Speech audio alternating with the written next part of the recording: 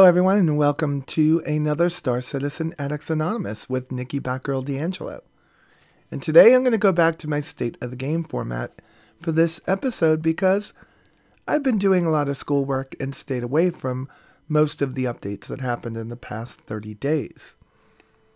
Now, Star Citizen 3.3.6 has hit the PU, and I will say this, it might be the best thing that's ever happened to those of us that love to alpha test the game, but it is by no means a way for people to get in the game and start playing and enjoying as if it was a release.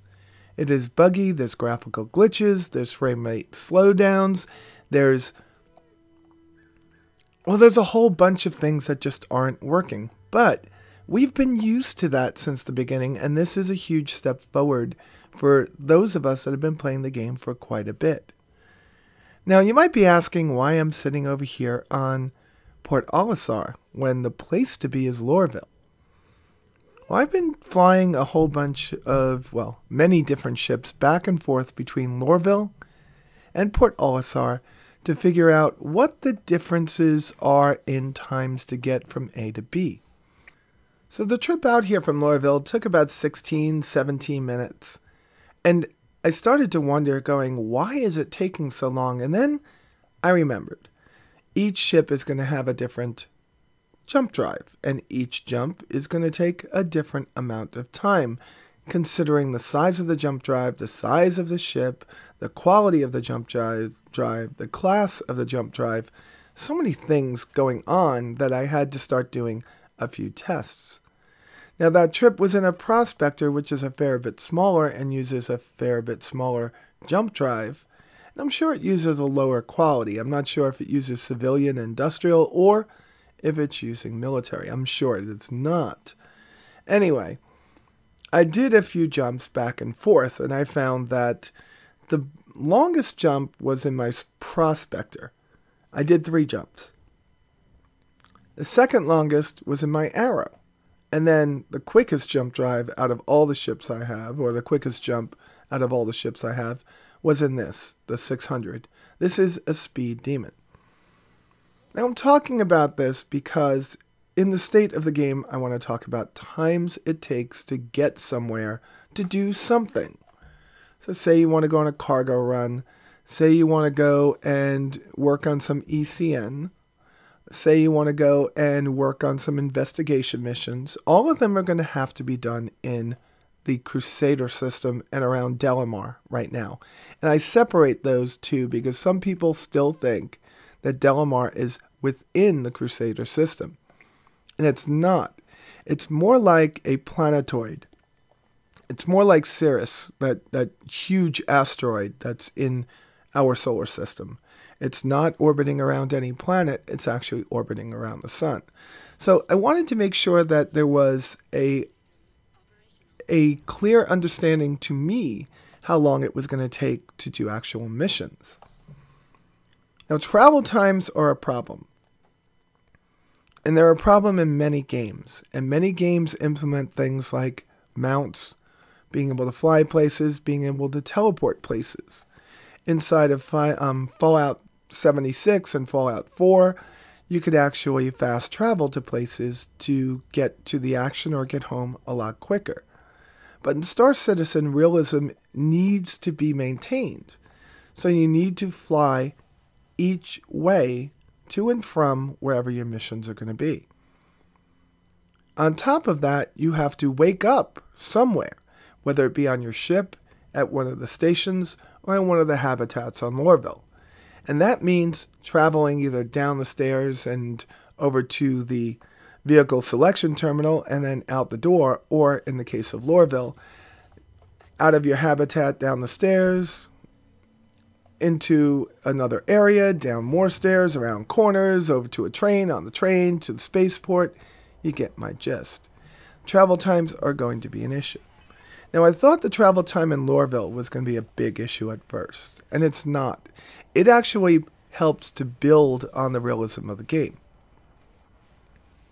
The travel times between planetary systems, they're trying to do it based on real-life mathematics. And I think they were trying to use point 1, point 2, point 3, point 4C as a way to come up with how fast they want to travel. And then they have distances set on how far these objects are from each other. And then you actually travel in real time from A to B. And, well, this can be rather a detraction. It could be a negative for people that want to get into the game, especially today's generation, and just start shooting things. Now, for those people, I just recommend go play Pirate Swarm or Vanduul Swarm and have fun. But the distances that are in this game, how long it takes to get from A to B, is actually something that is going to hurt the player base eventually. Now, I don't know how to keep the realism, keep things in check, and at the same time, make it fun. Now, for me to leave this here, I'll give you an idea. I'm looking at time codes right now. We are now at the 6-minute time code. So how long did I say this went on for? I believe it goes on for about 6 or 8 minutes, and we will check that out in just a second. So we were at the 6-minute mark before, and we moved all the way up to the 12-minute mark, right about 5.5 minutes. And that's how long this jump took. Now that's in a 600, the fastest ship that's in the game. But even after you jump, you then have to go the 100 or so kilometers down to the ground. And that in itself is going to take quite a bit of time. So I've cut this video and we're starting our trek down to the surface right around at the 7 minute and 10 second mark. So I'm going to cut here, and then I'm going to move forward. In this cut, it took us all the way to the 19 minutes and 24 seconds. That's 12 minutes and 14 seconds it took us to get to this very spot. So when you couple that with 6 minutes before, that's 20 minutes of traveling before you even get anywhere. And that's if your mission is taking you from Port Olisar to Lorville with cargo.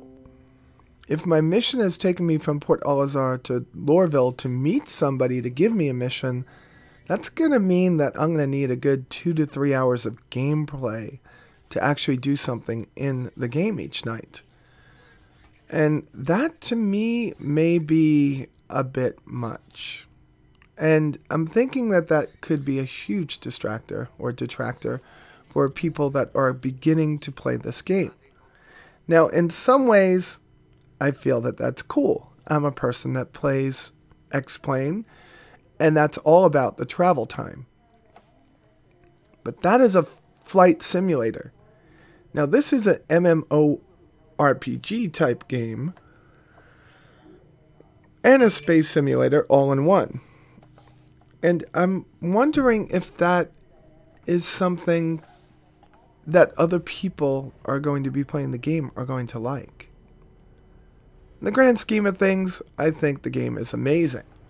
But I'm not sure if there are many people that are going to follow on with that mentality that I have. Alright, we're going to go from here. We're going to go inside the space port. Teasa space port. Let me go and make sure that I send my elevator back up. And we'll go inside. Now, as this is a live MMORPG game, CIG has said in the past that they would have many live events, and in this case, we're going to the Intergalactic Aerospace Expo. And for us, we're going to try to go to all the different halls. Now, I do make a mistake on this elevator. This gentleman pushed the button first, and when we actually get off of the elevator, we are going to be in the wrong floor. I was trying to go to the Idris Pavilion, but we wound up here on the, I guess we were on floor A. And this is the brand new Arrow that's in front of us, and we'll talk about that in just a little bit. This live event is a first shot, and it looks like it was put together rather quickly, as there are many expo exhibits where tails or wings of the starships have been pushing through the back wall. But as a first try, they pretty much did a great job. I'm finding that there could have been a little bit more emphasis on the products themselves, with actual speakers in front of each one. Maybe ones that weren't speaking, but you could walk up to and say, hey, tell me about this ship. How much does this ship cost? Why would I buy this ship? Have like one or two of the Q&A questions built into one of the NPCs. But that's always something they could do later, and that's something that they should focus their time on when the game is still in alpha. But if you haven't purchased any of these ships, coming out here, it's a great forum for you to come out with your friends and talk about all the different ships that your favorite companies might make. Now, I know this is coming to you long after the first 4 expos are over. I do want to point out, however, that there are going to be many more expo days, and there is a possibility that later on they'll have all the floors open at once. They proved that they could do more than one floor today when they have 3 floors of Aegis Dynamics. Now, Aegis Dynamics makes some of my favorite ships, from the Vanguard to the Gladius to the Saber and Saber Ravens to that wonderful, amazing, huge Hammerhead. But at this expo, you're also going to be able to see the Idris M. Now, I know that CIG is trying to keep the look and feel of the Idris M from us. Meaning the interior views, not the exterior views. Everyone knows what it looks like outside. And that's mainly because this time next year, when we're all playing Star Citizen's wonderful single-player campaign game called Squadron 42, we will be able to walk all over that ship and interact with all those wonderful characters that we've been seeing.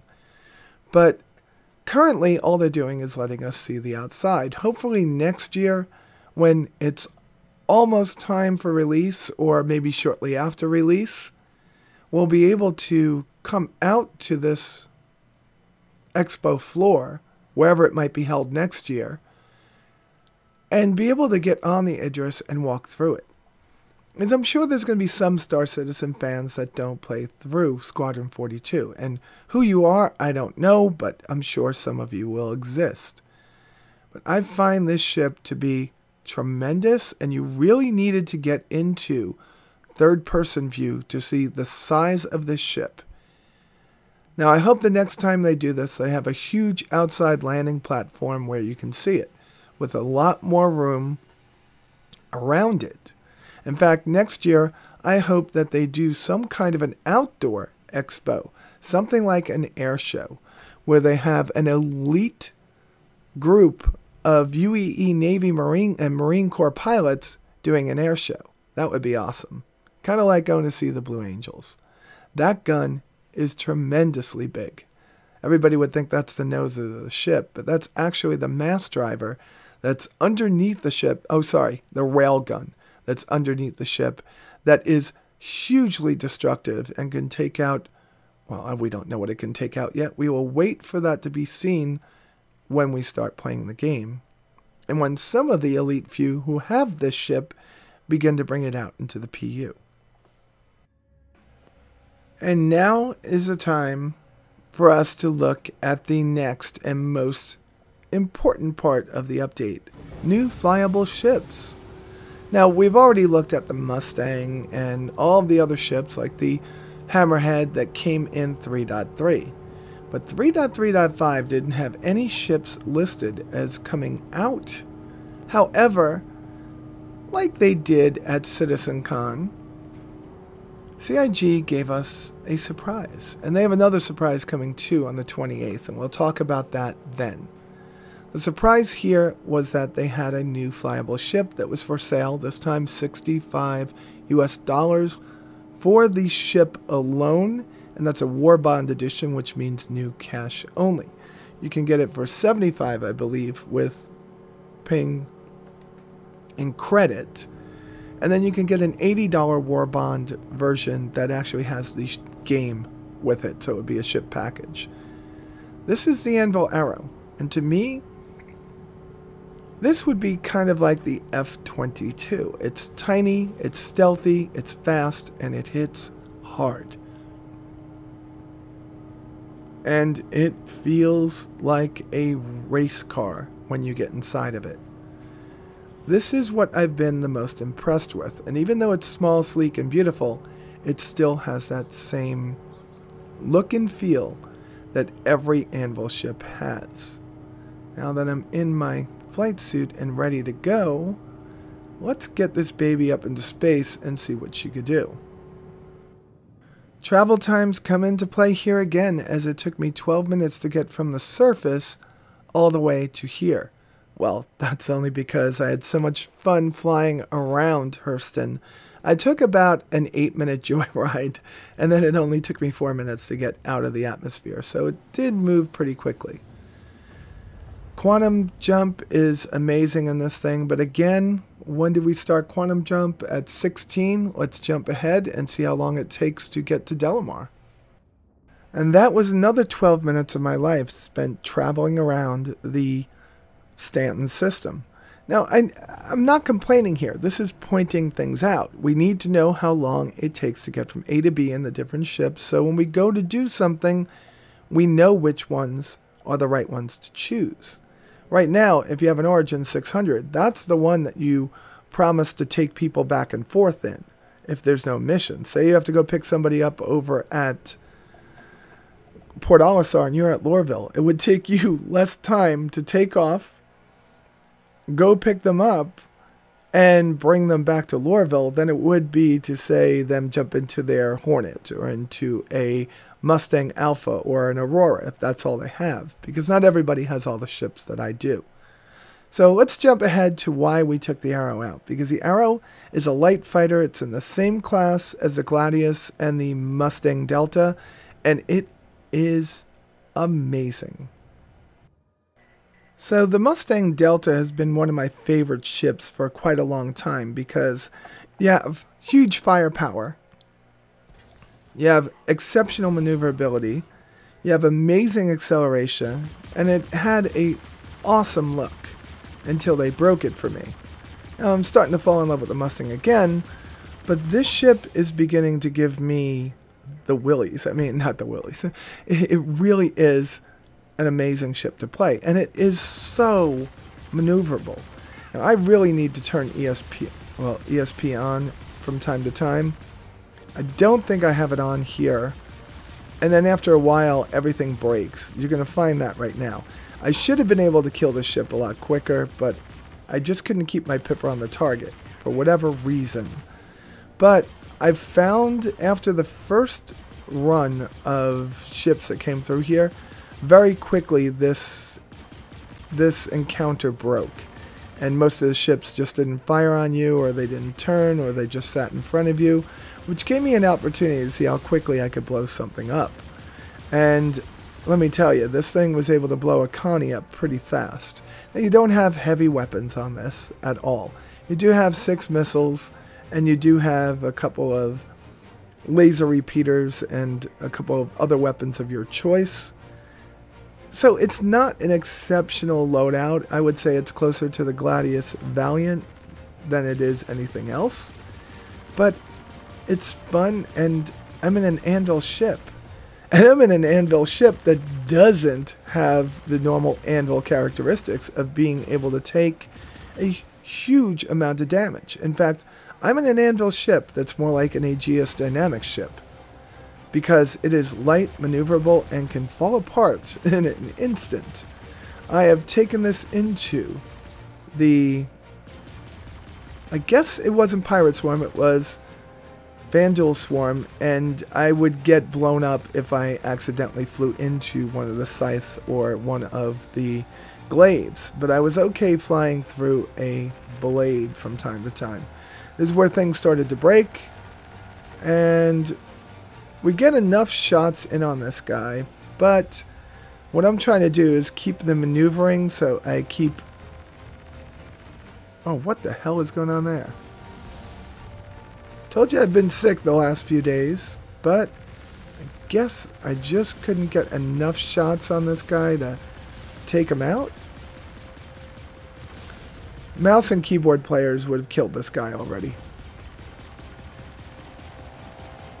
There it goes. He's gone. Alright, so you got to see 2 of the kills. Alright, so I'm going to close this one out by saying 3.3.6 is fun to play for those of us that have been in the game for quite a while. If you're brand new to Star Citizen and you're looking for a game, 3.3.6 does not give you a game. It still gives you a basic understanding of where Star Citizen is going in the future. It gives you some basic gameplay elements. The patch also brings you a huge amount of eye candy and gives you an opportunity to meet with your friends and have some fun and some immersive gameplay that Chris Roberts is calling emergent gameplay, meaning you create what you do inside of it. There are races that go on, and now there's going to be a lot more of that going on. There are people that get into their hammerheads and go out for huge battles, so you can make a lot of fun in the game now. But as a game that offers you structure and things to do and ways to make money, that's not what is happening right now. Alright folks, as always, if you like the video, please click the thumbs up button below. If you do subscribe, be sure to click the notification button. It looks like a bell, and that will keep you updated on all of my videos as they come out. For those of you that want to go more, there's always patreon.com/Batgirl. There you can help the channel grow. As far as growing, it will continue to grow now that school is out in 1 week. I am going to be back with a vengeance, and we will have one of the best years in Star Citizen coming up, because next year this time we'll be in Squadron 42. Oh yes, I might not know, but I have a feeling. I have a feeling deep down that it is definitely coming out. And with that said, folks, you all be safe out there, and I will talk to you soon. Bye.